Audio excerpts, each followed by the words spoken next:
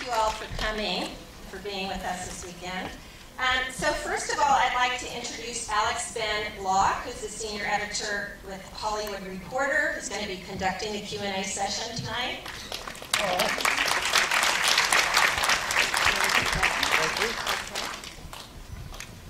And then I want to welcome Black or White's director and writer, Mike Binder, who worked with Kevin Costner on The Upside of Anger, as you'll know. Mike. And lastly, the Oscar-winning actor Kevin Costner, who has something like 40 films to his credit. And thank you for being here.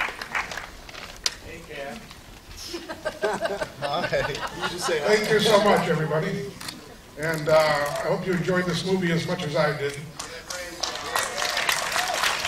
You know, I see a lot of movies in my job, and at one time I was actually a movie critic.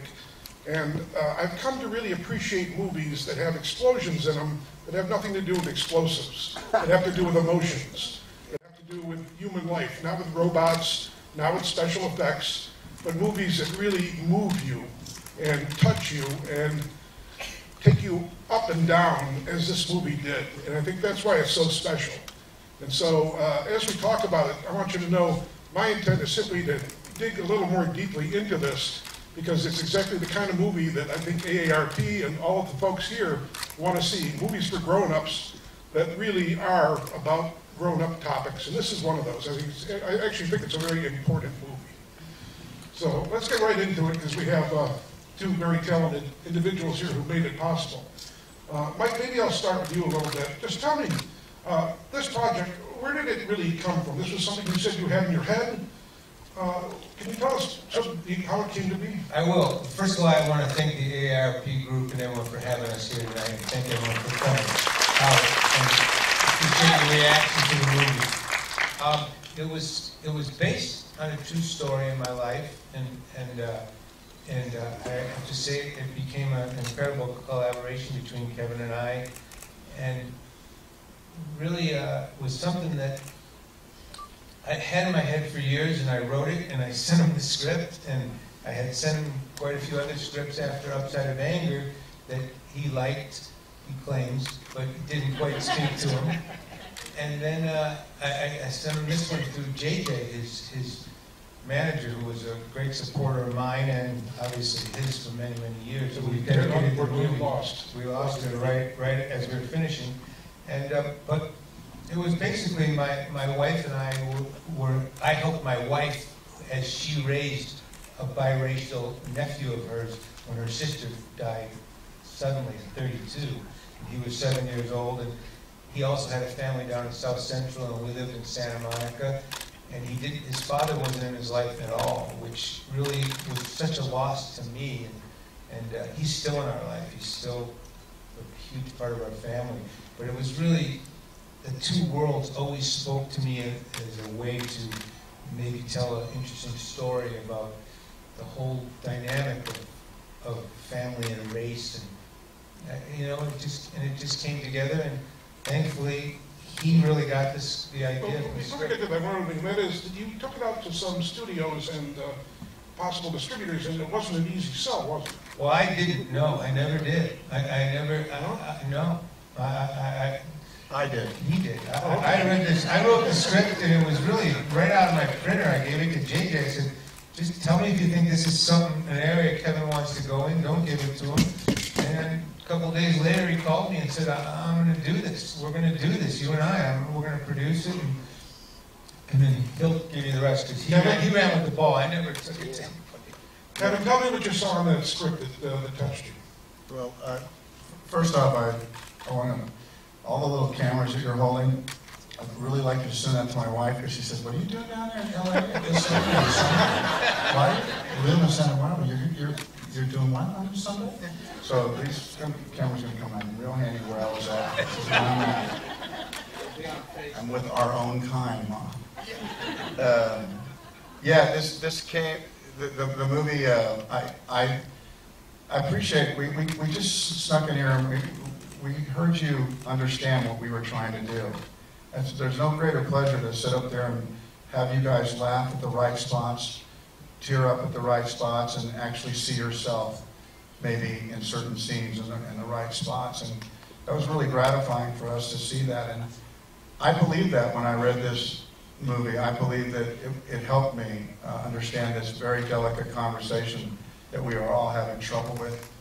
And I thought, oh my goodness, everybody's going to love this. The studios will like this. This is what we're looking for. This is the kind of movie that I just love, and it's highly, highly entertaining.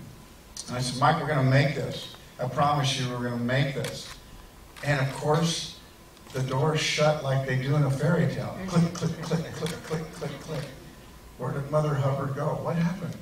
You went to the major studios and they just was not going to happen. But my problem was I had promised Mike with my big mouth that we would do this. And in the world I live, I make cowboy movies. And I knew that I had to make this. I said we would make it. And so I walked down the hall to my wife and I said to her, I said, listen, I think we're going to make Black or White. She said, what? We're going to make it? I said, yeah. She goes, why did you walk down the hall to tell me that? What does that mean, we're going to make it? And I said, we're going to pay for it. And she looked at me and I said earlier today, which I guess it was like Field of Dreams, and I said, I'm going to build this field and tear down my corn. I said, we're going to make this movie about this movie, about what these emotions. And my wife said, if you believe in this movie that much, then that's what we should do. And that's my story, you know, and I believe in the movies. Of course, that breaks the cardinal rule of Hollywood, which is OPM, always use other people's money. That's right. But I've done this before. I did it with Dances with Wolves. I've done it. And you cannot fall out of love with the things that you fall in love with. And so I had seen this movie, and it was important to make it. Now we have, and regardless of what happens in the world of business, I did what I was supposed to do. And Michael did what he's supposed to do as a writer, director. He just keeps at it. And that's what we do. And we have a strong connection with people that pay money that go to the movies. This is for you. Thank you. I'll tell you, I just want to tell you a funny, you'll appreciate this, funny footnote to this, is that when I met Kevin years ago, I was sitting at the Palm restaurant, and I was waiting for my agent, and he walked up to me. He said, and he was, to me, maybe my favorite actor. I love Field of Dreams, Bull Durham, and he just said, hey, can I introduce myself to you? I really like your stand-up comedy. And I said, wow, thanks. And he said, I'm waiting for my agent. Can I sit down and say hello for a minute? I said, yeah, of course. Sit down.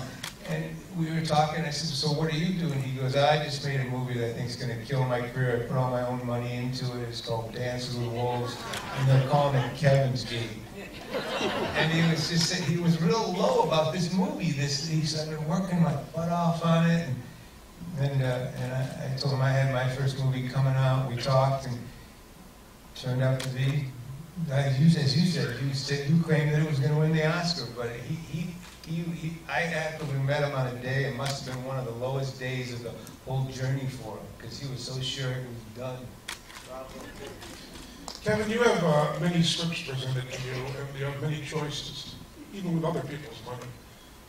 But this script also has a social and political content that speaks to a lot of things going on in our world today. Was that a message you wanted to get out, or was that a challenge to scare you a little bit?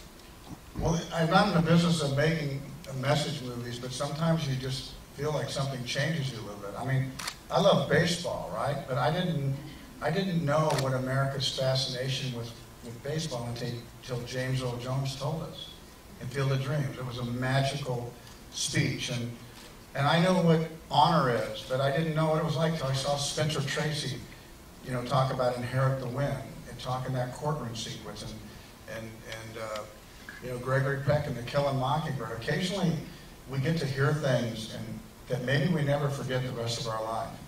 Maybe they help inform us. And when I saw the courtroom, I thought that, number one, I knew it helped me in this conversation. I was born in Compton, California. Actually, I was born in Linwood, the little hospital that I lived in Compton. And Michael wrote this movie about these two worlds. And I know a little bit about both of them now. And I just, I didn't feel that this was brave to do. I felt that this was something I should do. I don't operate with a lot of fear. Fear is what guys have to have in Afghanistan and Iraq. Those guys have fear. I shouldn't have fear conducting my own artistic career. I don't have to conduct my life based on what a movie does on opening weekend. I don't give a shit. I have an ego, and I would like my movies to be really successful. I'd like them to blow up, of course. But I can't let that inform me of how to live my life and the choices. Because if I did, I would walk past this little movie that now is a part of my film history. And I'm glad for one that you saw it. A couple of minutes ago, we talked very briefly, and you mentioned that you went and fought for this movie to get the right rating on it, that they wanted to slap an R rating on it. Why was it important to you that it get a PG-13 rating? Well, it was that was going to happen to us. We had the one motherfucker in it, and it's very appropriate. It's a lawyer who's tired of me, but he also identifies at that very moment when he's really upset with me. He also lets us know that maybe Elliot isn't a drunk. Maybe Elliot is just angry that the two women that are closest to him in his life are gone, and the last connection he has is this little girl, and if she's taken from him. And what that does is that makes a man fight. And when we fight, we get ugly. And when we fight, sometimes what we do is we bring race into it. It has no place in this argument. But we do it as human beings. And so, I forget what the question was. Why you went to the rating board and asked for that rating? I was at the I didn't want to wall this movie off to people under 17 years old. I wanted them to see, because the best chance we have of working through this is our children. I grew up, and I said those words.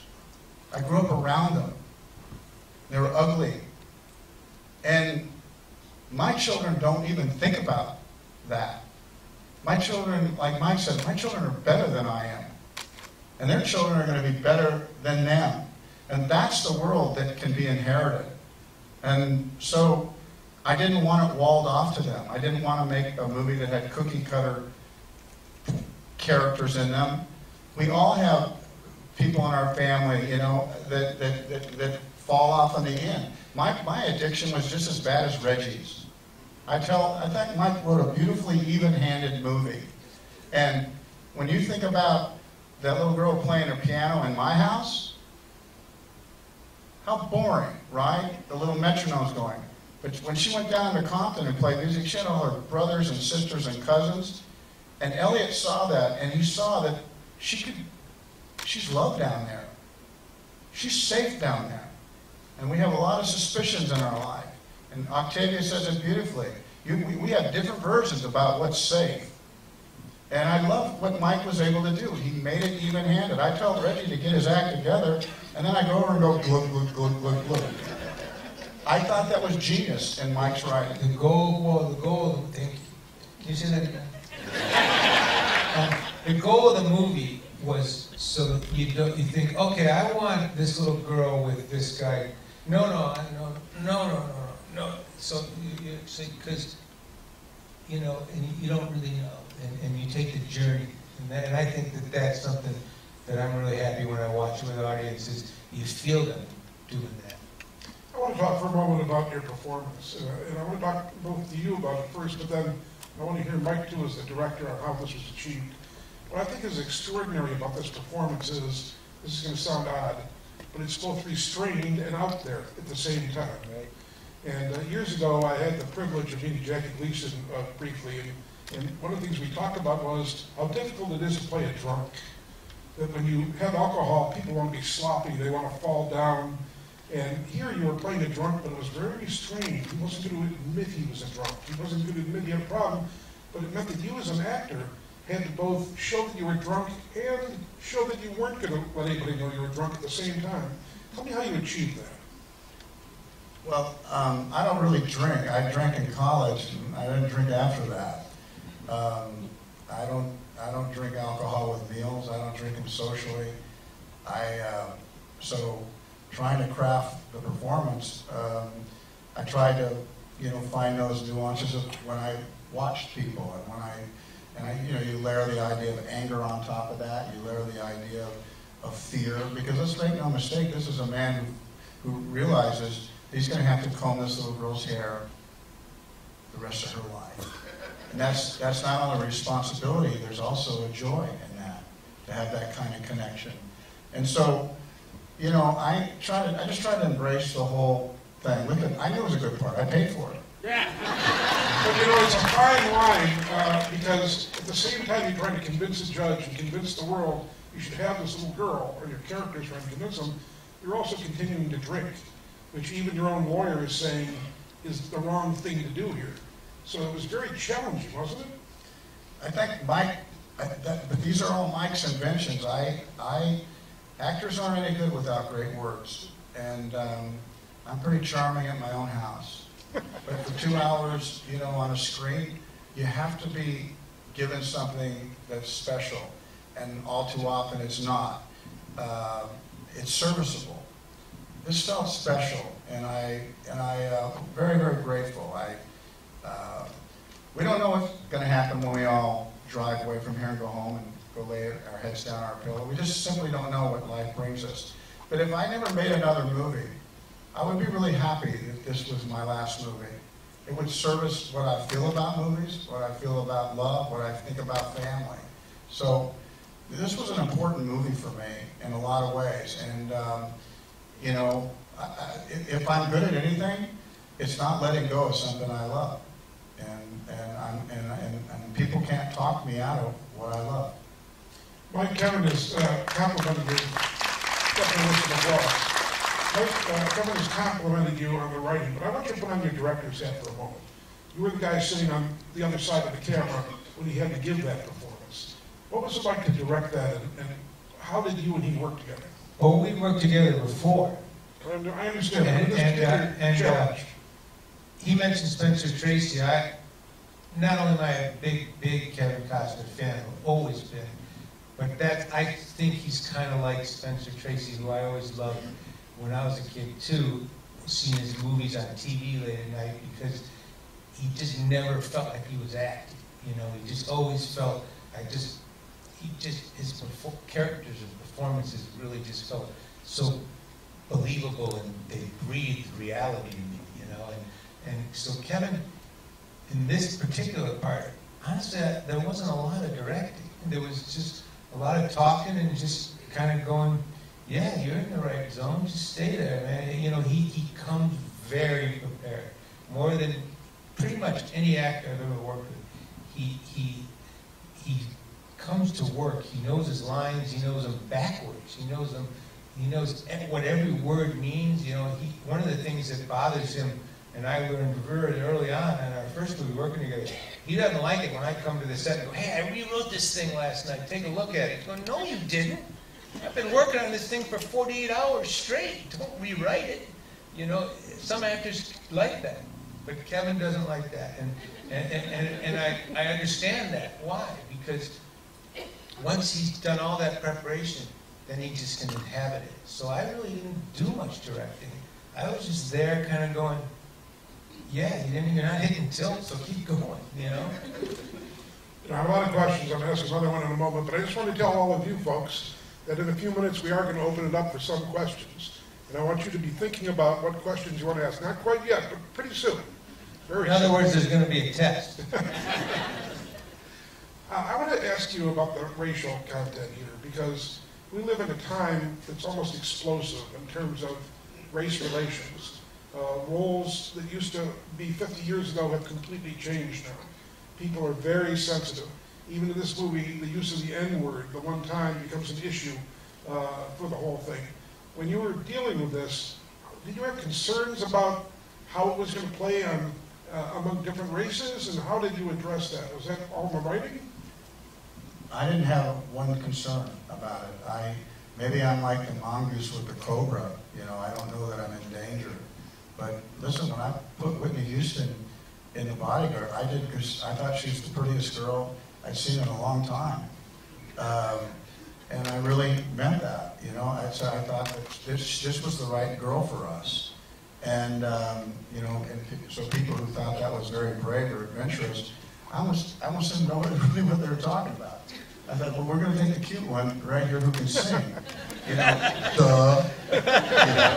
You know. So to me that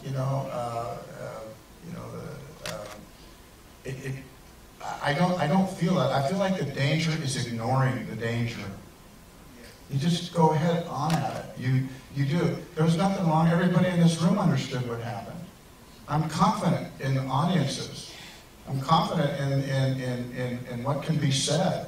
You know, I'm confident in love, because love, at the end of the day, triumphed in this movie. These were two families that loved this little girl, and they really came to know that they didn't have to be that suspicious of each other. And where they got into trouble was that their suspicions were founded, but not founded in race. They're just founded on suspicions, you know. So I don't worry about the audience. I worry when we try to please audiences. That really bugs me. Yeah, I said, you know, let a movie end the way it ends. I like a happy ending as well as anybody. I do. But if an ending is not going to be happy, what I require is that I have a high understanding of why it ended the way it did. And when I have a high understanding of anything in life, I can almost tolerate anything. When I don't understand something, so I don't understand movies where they shouldn't end happy and they do. That bugs me. Well, you know, I think Whitney, I just want to say one thing. Whitney and I should not have ended up together in Bodyguard, and that's why that movie was more successful and more beloved.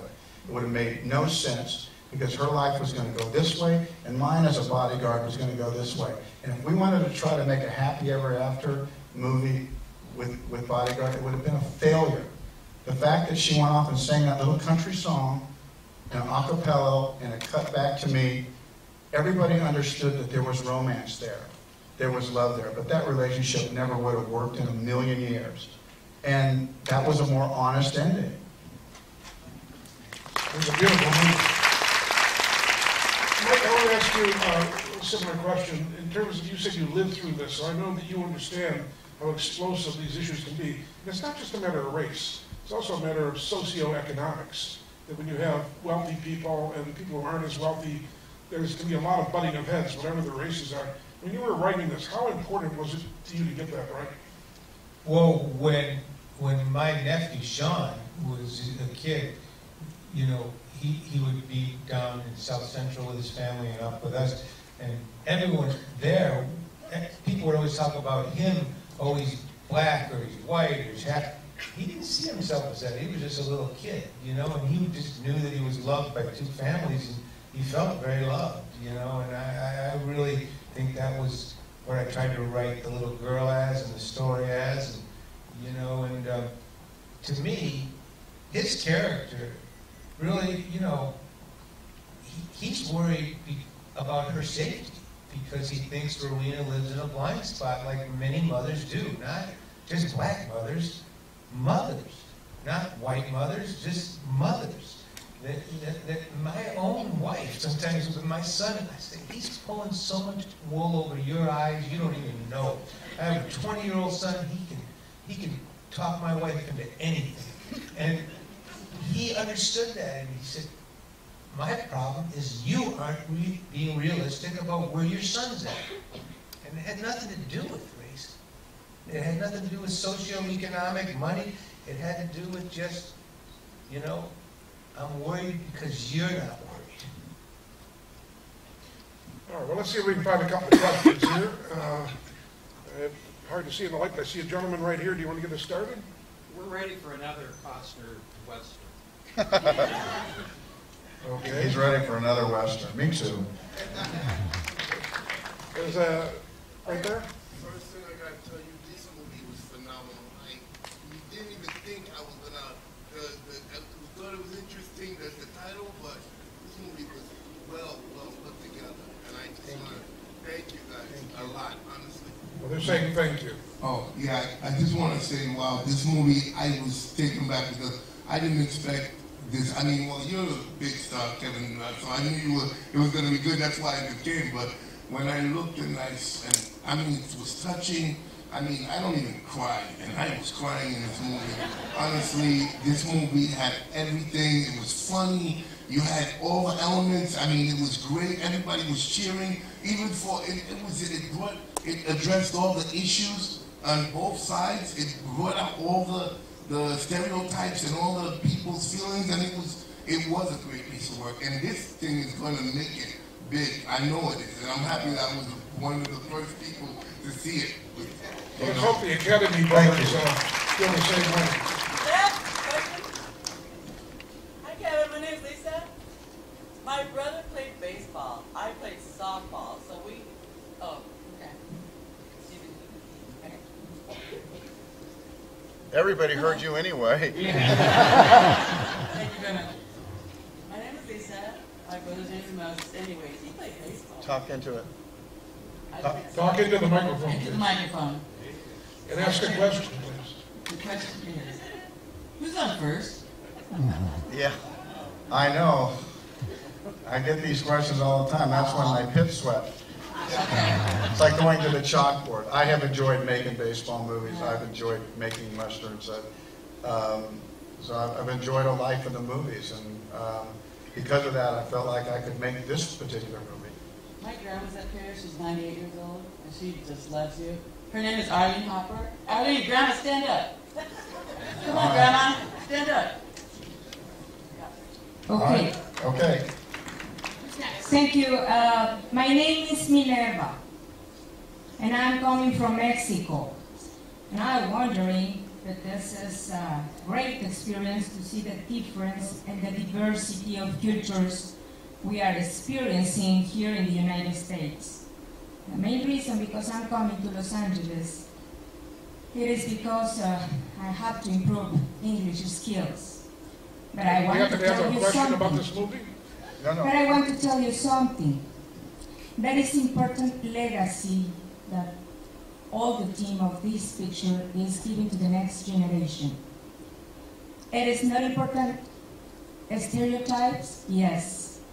But what is important is that the new generation do not lose the importance to be changed by our own sons or daughters. So, my question now is, which is the most difficult timing at the time that you are confronting your granddaughter in that picture? Thank you. She's asking, in the movie, what is the moment when you're confronting your granddaughter that was most difficult for the character? To confront her. I don't know what I'll tell you the most touching moment for me was when I was reading her that story. And she, without being prompted by Mike, reached up and touched me. And then, probably 10 seconds later, she reached up and kissed me. And It was totally spontaneous. And children sometimes know that big people need something. And this little girl felt that her grandfather at that moment, his heart was breaking into 1,000 pieces. And she didn't know how to help him. But sometimes all we need in life is a touch, a kiss. And, you know, where our strength comes from and what lifts our day, sometimes the smallest of gestures do it.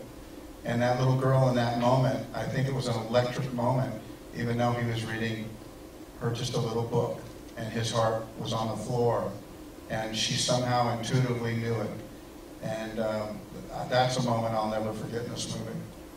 Could you talk a little bit, both of you or either of you, about the casting of that young woman, the little girl? She's so good and so natural. And I'll tell you what a great performance is. She's 37 years old. That's acting. That's acting. how did you come to cast her? she won the role. Kevin said it best. You know, this girl won that role. You did a big search. We saw. I would say our casting director saw 1,000 kids, and then I probably saw 50 or 100, and I watched a lot of tapes. And Kevin and I probably watched 5 or 6, and then we met 2 or 3, and she came up to New York. She flew up to New York. And I forget what he was shooting something. We went to Doing draft day. You were doing draft day, that's right. And we met her with her mother, and you know, she won the role. Kevin, when she walked in the room in New York, what was it about her that made you say, that's the one? I didn't say it because our movie depended on her being good. So, you know, there's a lot of people that look the part but can't play it. And we really needed what she did, was that little magic of touching my face, of reaching up and giving that kiss. Of, you know, we needed to be able to trust each other, and so I could hug her and kiss her. And we had a really strong level of trust. I don't know if it's because I had kids or what, but we needed for her to be good, and she was. Okay, one or two more questions. Kevin, sorry, to your right. Over here. Okay. So being a family man yourself, you were just talking about your kids. I'm really interested to know how your children or family might have influenced you while preparing for this role, and having a family man helped you. I was wondering the same thing. How did having a family of your own, having raised children, impact how you approached this role and what this role meant to you? Well, there's a couple things here for real. I've had 2 families. I was married for 20 years and divorced and had 3 children. I waited about 7, 8 years, and I didn't think love was going to come to me a second time, but it did. And I've been together with my wife for 15 years, and we have 3 young children, 4, 5, and 7. And the biological thing that we're all facing means that I won't get to see some of the big events in their life, their marriages maybe, like I will my first 3. I remember my first 3 being a little bit jealous of, on some level, you know, of there's a little confusion when you have 2 families. Do you love us as much as you love these 3 little babies that have just come in? And I said, of course. And I said, you never have to worry about this. Think about what you've had. You've had a lifetime with me. They're only going to get a third of that. And it sobered my older children. So reality hits me the way it hits you. But the one thing that I'll have with these children is sometimes they're going to be able to look back at these movies and they're going to go, Dad was young. He was strong. There's a lot of things that they'll be able to see, and you know, they'll be able to have black or white. And I'm very conscious of the movies I try to make. They're not all going to be about this. You know, if you're wondering about this shitty haircut I have, it's because I just played a criminal.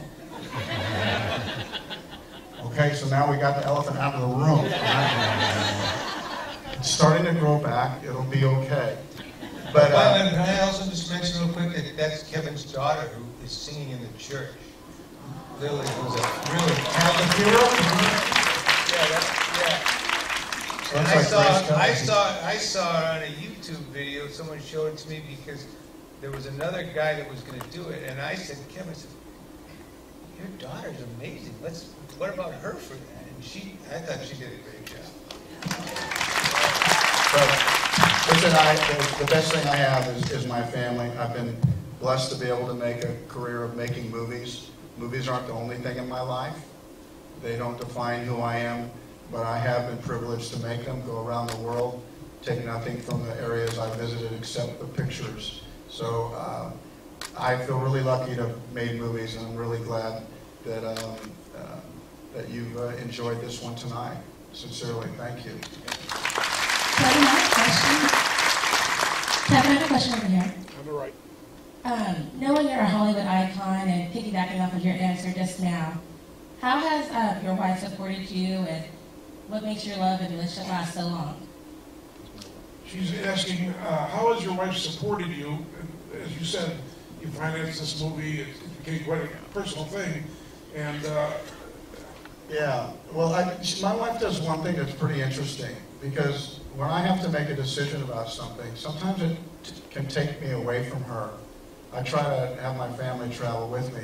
But one of the very interesting things she does as a partner is that she doesn't include herself in the decision at first. She trusts that I'm going to do the math on where I have to go. So if I think that I want to do something, she doesn't ever start with, yeah, but what about us? That means you're going to be here, we're going to be here, we're going to be... She's always embraced what I've done as an artist.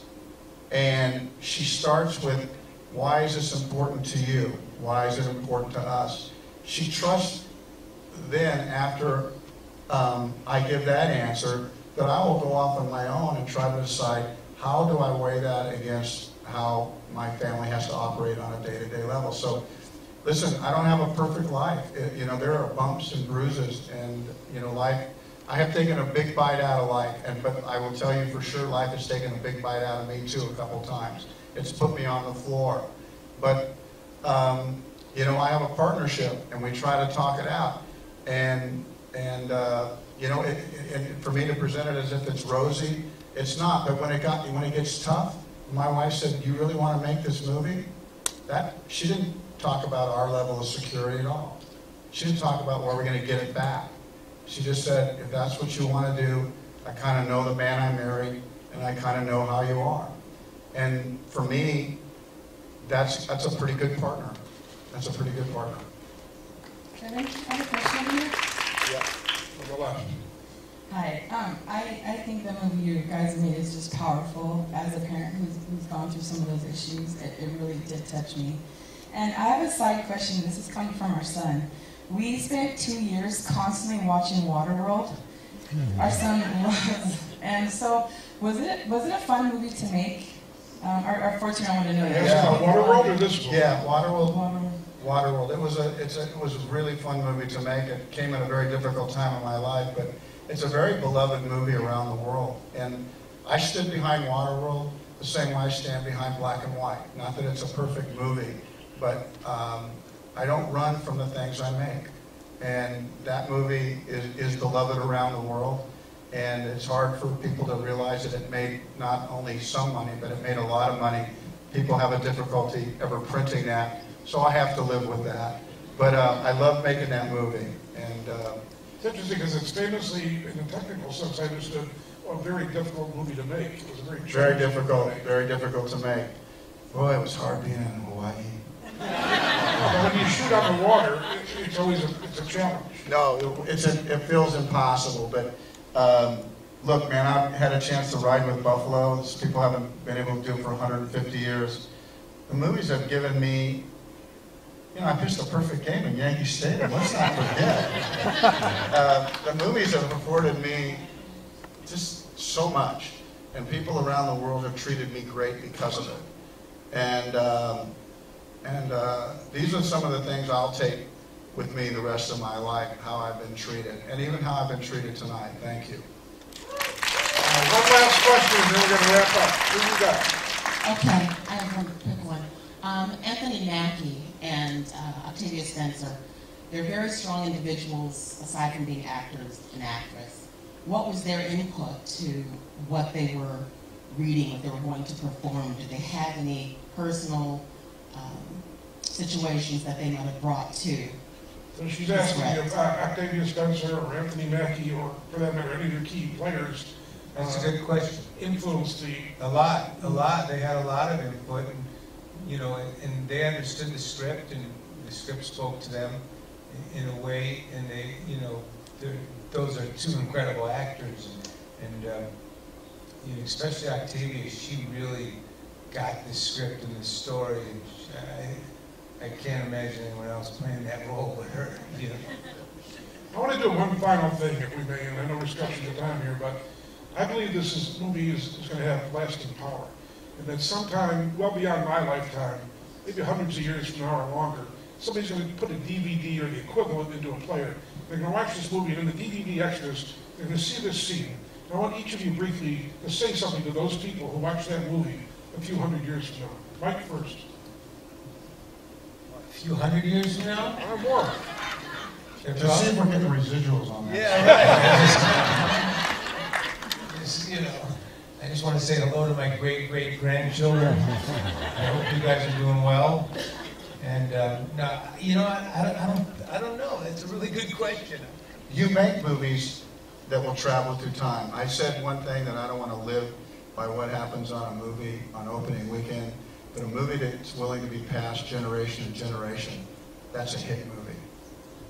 Ladies and gentlemen, join me in a big round of applause for Mike and Kevin and for this great movie. Thanks so much for being here. Thanks to AARP, and we'll see you all again.